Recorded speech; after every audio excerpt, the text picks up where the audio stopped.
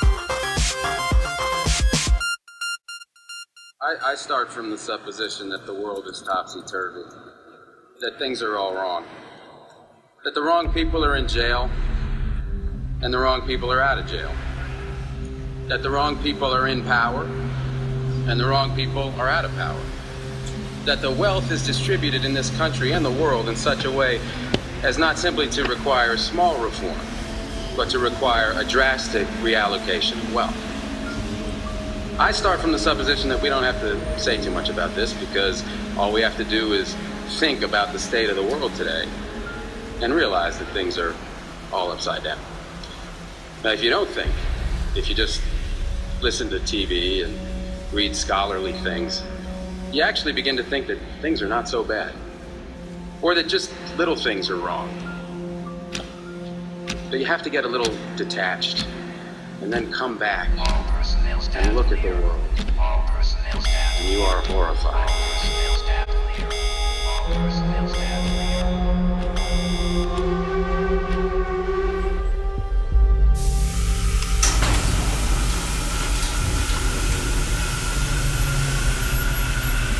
I still have rust on my hands from these locked factory gates, because I had to press my hands on the bars of these gates every morning and all day, and I operated by the clock, and it does something to your spirit, your soul, and it's very well shown here.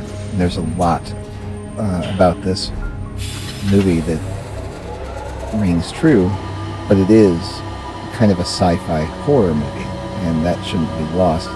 Now, some of the footage was lost and found just a few decades ago, and part of me thinks that maybe the so-called lost footage was censored. And I don't doubt that the movie was made in 1927, but I'm pretty sure parts of it are older. And how that exactly is, I'm not quite sure yet. It's more of a sense or feeling I have, but it's one of those feelings that I know is right. And it was adapted from a book, but that's not exactly what I'm talking about. But there are a number of different versions that I've watched, and I don't know if this video I'm making will even get to you guys, but I hope so, because I'm gonna give my commentary. And but here's a piece just to let you know how good it is. I've been watching you very closely. Now kiss me.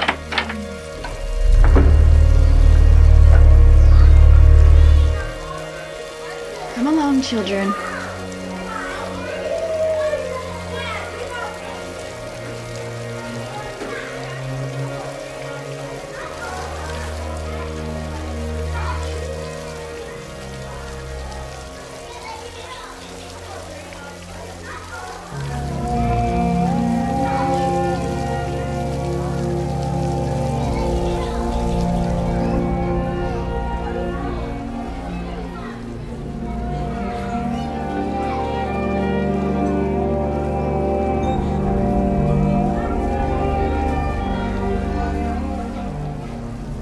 children. Look, children. These are your brothers and sisters. And look here, masters. These are your brothers and sisters.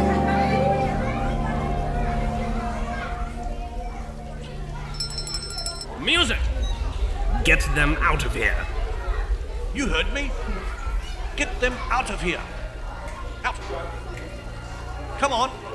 Out. Please leave.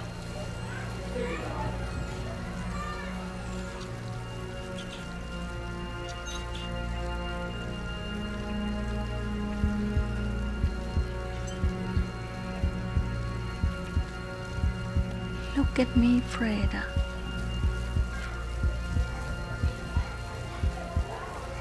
We must clear this area. This way, please.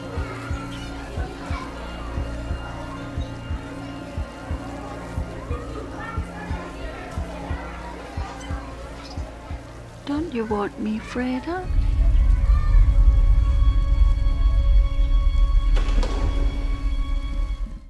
So that's from the version that has the voiceovers, which is really nice. And I would suggest watching the movie without the voiceovers first, and then enjoying the luxury of the voiceovers and seeing how much they add. They do a really great job. And the reason I say that is visually, the movie is a lot to take in, and having the voiceovers, it kind of it leaves a little bit less. It kind of forces the timing, and it might put you into the beta waves, you know, where you're just absorbing what's coming at you, and it's not making any kind of an impact because you're not really thinking about it. And then in the original, like, there's different versions where they've kind of restored it with computer graphics and things like that, which makes it cleans it up and makes it look better. But a lot of the footage that I watched, and took screenshots from, that I'm presenting here, is from the one that's just pretty raw. It's just like, okay, slightly restored, just cleaned up a little bit kind of physically, and then they just laid it out in its raw form, you know, and then others can, you know, Photoshop or colorize or whatever they want to do to kind of make it crisper. But I watched this just to see, like, okay, what's it really like. Now, there are a lot of scenes here where they show, like he said, you know, Father, you're the brain of the city. And clearly the man indicates, you know, he doesn't deny that he built the city, but he doesn't exactly own up to having actually built it. And I'm wondering, you know, if you look at, like, they have the city angled to the right, and it's very, yes, I know it's like Art Nouveau and you know, expressionist and all this type of stuff, but the way that they plastered on the cities, I think they're trying to obfuscate the fact that some of these buildings were actually what it was way back with the Technasmia and the, you know, the height of the Tartarian Empire, or the antediluvian people, you know, maybe their empire going way back. And look at the size of the doors. And here he's doing the Masonic, you know, the hand. And there's just a whole lot of symbolism and imagery that I think confuses the typical viewer, as it did confuse me when I watched it many years ago. I think I was even a teenager. But I didn't forget about it. You know, it was, I think at the time, probably one of the oldest movies I'd ever watched. And I think we just were getting, you know, videos, getting started on getting videos, you know, and this was one of them that was available. So it's like, you know, a matter of time before you watch it, right? And that's back in the time where I could go to the library and rent the movies they had, borrow the movies that they had. And actually, I was caught up. At one point, I had watched every movie that they had. I can't do that anymore, but I don't even know if libraries have movies. But anyway, I haven't changed. I'm still trying to finish the internet, but they keep adding to it, you know, faster than I can consume it. But anyway, so you have the people under the city, and there are all kinds of layers in this, and especially in light of what we have just been learning, like with the mud flood and that type of stuff. It all comes up, every bit of it. I'm impressed by the technology that they represent, although there's nothing new under the sun, and I see that more and more. You know, what might seem advanced today is something they had in spades then, and then some of the things that they did ahead of the time then that would seem advanced then that we have today would equal that. So, excuse me, it's very late, but I thought I can crank out maybe another video. Now look at the numerology here, 9977, and then this is the you know, the capitalist district, you know, where you go. Okay, so then there's this colorized version, and this one was kind of interesting because it wasn't so much colorized by human hand as it was by some kind of a computer software that they used, and it was kind of like a exhibition of the computer software. But if you look at the eyes, they are freakorama. Now the eyes are freaky on these actors, actresses.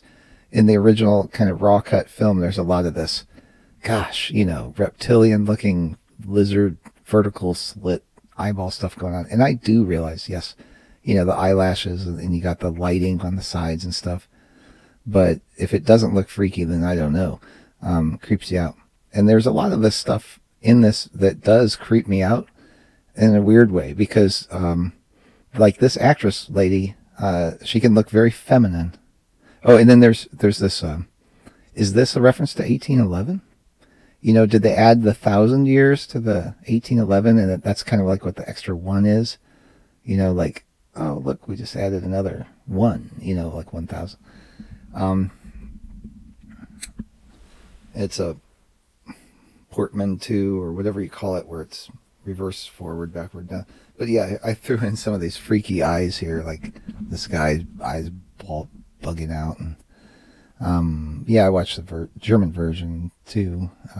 This was like the second or third time I watched it in the past, I don't know, 4 or 5 days. But yeah, they talk about the Tower of Babel, and that there's a lot of, you know, dark occult, like satanic type imagery in here, and there's this Yoda look to her. You know, it's like that's kind of this reptilian thing that goes on, you know, where I read somewhere that the Star Wars version of the Yoda, which, excuse me, I'm extremely tired. I'm going to yawn, so just get used to it. But the Yoda was modeled after something, entity, or whatever. George Lucas, because of his occultic leanings and experiences, you know, whatever. That's neither here nor there, I guess. Just thought it was interesting because just what I was talking about, that actress, she can look very beautiful, feminine, and then it could just be her acting skills, but she can also, when she plays the horror of Babylon later on, and by the way, spoiler alert, there are going to be a lot of spoilers because I'm going through a synopsis of it. And hang on a second, my dog is snoring, and that's going to be the weirdest thing. Go on, go on. Now she's going to shake. Every time she gets down, she shakes. Stretch. And shake. No. There it is. Okay. Back to business here. But yeah, the lady, when she plays the horror of Babylon / android / witch / machine man, like 33, the way she moves her body, and then even her physical shape and bone structure, it seems, becomes very masculine in nature, and it kind of freaked me out, weirded me out a little bit, not to mention the eyes, you know. So anyway, I'm looking at the architecture and stuff like that, and it's very impressive everywhere. Now this footage, this stuff with the Thin Man, the so-called Thin Man, they got rid of a lot of that. See, that was what was recovered, supposedly recovered in like 1996 or something, I think it was. So in this version, you know, it's not showing up. Now here she is. Now look at her, and they did the makeup different and everything, but watch her body movements and everything, and it must just be really great acting. But did they use prosthetics on her face to kind of give it a different shape, like a more bony? I don't know. It's strange that way, you know, just like this guy. But you have to say that these are German actors and actresses from, you know, the theater from a different era, and they were masters at their craft. But oh man, those doors are unbelievable. But if it doesn't creep you out, then I don't know what, because we're not, they didn't have this kind of special effects. And then like here in this, see all these things with the Thin Man, those were the lost, that's the lost footage. And I find it hard to believe that cut scene after cut scene that was lost was the Thin Man, you know. Yeah, and then these leering glances, because it's the horror of Babylon now. And it's the way she moves her body, and then these guys' eyes look freaky, and you know, some of these eyes here, like the bottom left corner, is like going weird vertical slitty, and it's very close and clear in HD, and that is not a normal human pupil. And where have we seen that before but in that one thing we saw with the guy talking about CRISPR and gene editing and becoming like gods. And so that, you know, we're talking almost 100 years from this film to the thing that I saw recently with the guy, and they show all these eyes, and that some of them had this, you know, the pupil was definitely vertically oriented, pointed at the top and bottom. Now that stuff doesn't happen by accident. I know it can exist, but okay, so here things start to break down, and this could be a representation of the fasces, you know, where the Grim Reaper comes. And I don't show the scene because I think of copyright, you know, I think it got busted out, copy wronged or something just in that one scene for some reason. And it could be because the Grim Reaper swings the fasces around, and it commences the destruction, which includes the flood. Now they have these chambers with the waters, and it reminded me of the Book of Enoch, and that they get disrupted and come out. And then here's the power, the heart of the city, and it's, if it isn't a ring of fire like Technasmia, you know, with your anode and cathode, and when they arc across each other, like we've seen when the transformers blow out, you know, in these recent events. Some people think it's due weaponry, and it could be just activating it through microwave energy, but I think it's the arcing across it that really does it. Now I know they have safety protocols, but whatever the case, it's what they show here. So it seems like if it was the fasces doing the microwave energy, it would cause the electrical grid to fail, among other things, you know, the flooding.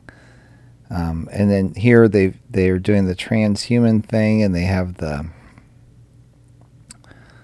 you know, this Freakorama robot, and it's a woman, but they call it the Machine Man.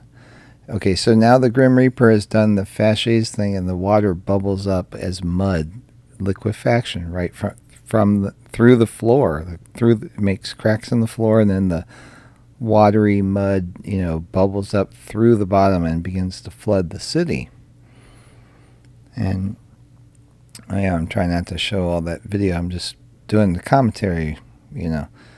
So then that witch thing, it's kind of out of order because that android thing gets turned into the witch thing, you know, the devil android woman that physically can't be discerned from the original.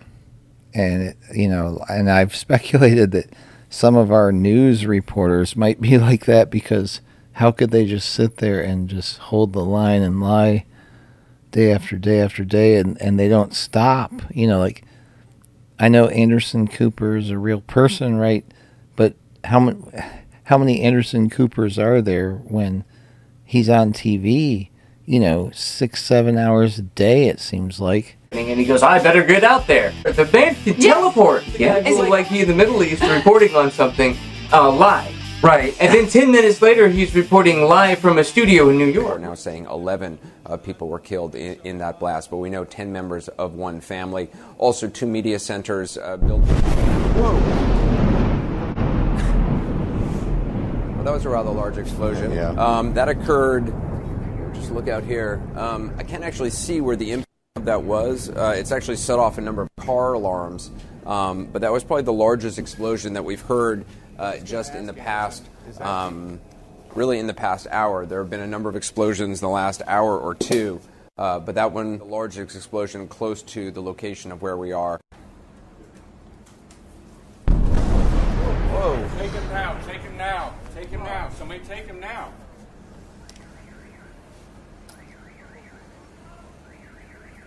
You can take him, it'd be crazy not to. He was, you know, I say, you know, why couldn't I have been born rich instead of so incredibly good looking? Well, he was born rich. And I can't ask them to let me do this. I can't ask them to send me because there's probably insurance liability issues or. So I thought, okay, I just have to go and do some. I just have to go to really dangerous places and go to places that other people don't want to go to or too scared to go to, and I have to get some really compelling stories. I've been working on the railroad. Whoa! I'm quitting. I'm gonna go to wars, and I'm gonna take a camera, and I'm gonna start shooting some stories. I'm gonna go to wars. The first thing I'm gonna do is I'm gonna sneak into Burma, and I'm gonna hook up with some students fighting the Burmese government. And even though you don't necessarily really care so much about what's going on in Burma, you know, it's not top of a lot of people's lists at the time of stories.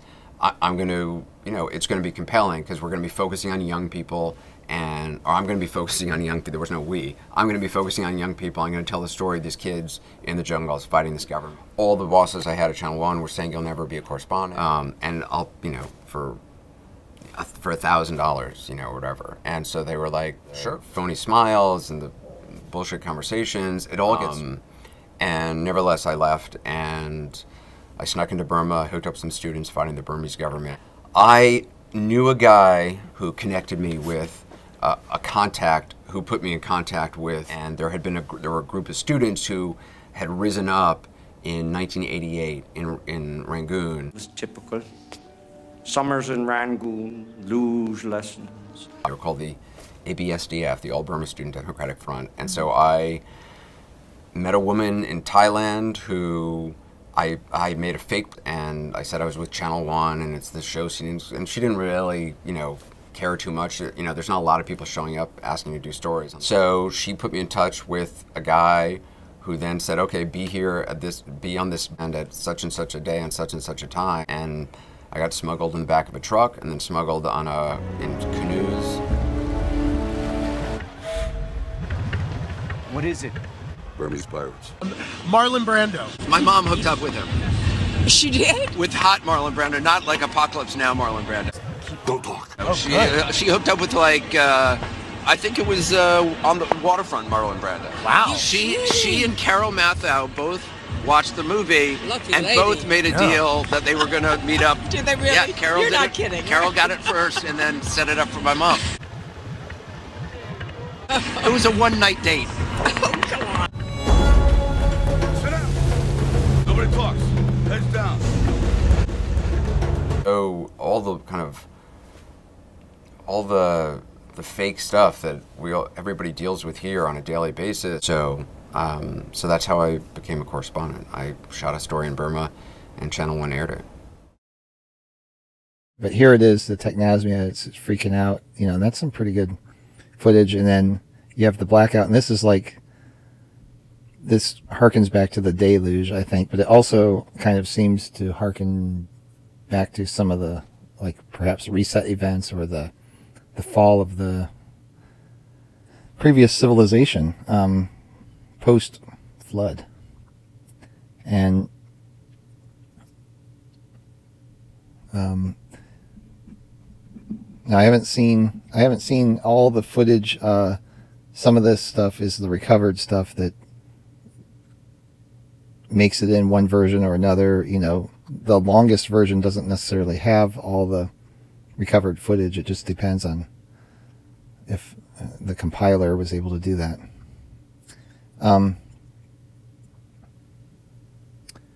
But yeah, so here, that's the underground city that's getting flooded. And I find it interesting, like at the beginning of this video, you saw the children and how they're all together all the time, which is, you know, they're separated from their parents. In the movie, the parents know about the children, but don't get to see them really much at all.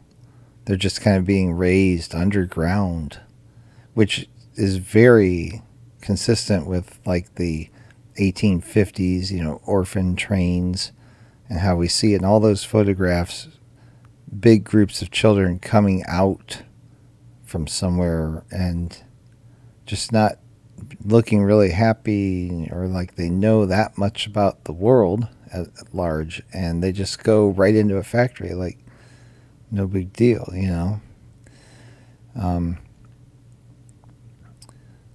But so here, you know, the workers, they kind of destroyed their own city because they're tricked by the witchy woman, evil woman.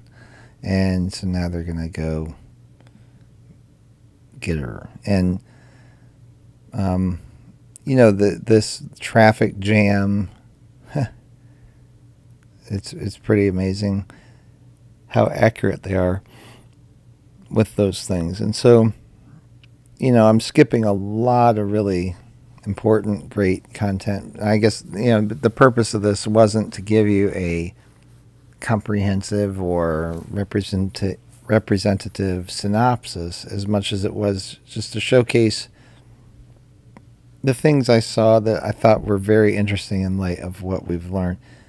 The guy on the right looked like Obama's old security guard in those strange anomaly photos.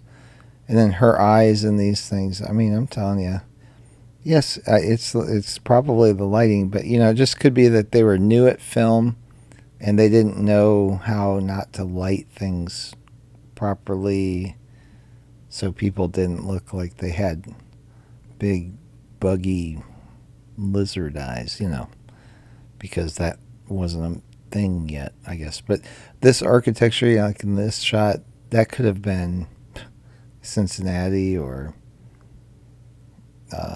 New York or some, you know, city like that. Could have been New York.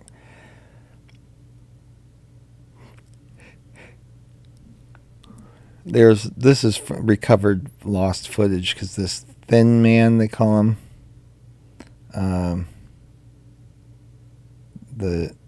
he just looked weird, and then some of these guys are given the lecherous looks at the horror of Babylon. But man, if that guy in the foreground that in the previous picture didn't look freaky, and then this one they kind of blur it out, but his eyes just strange. I'm telling you, all the way through this movie.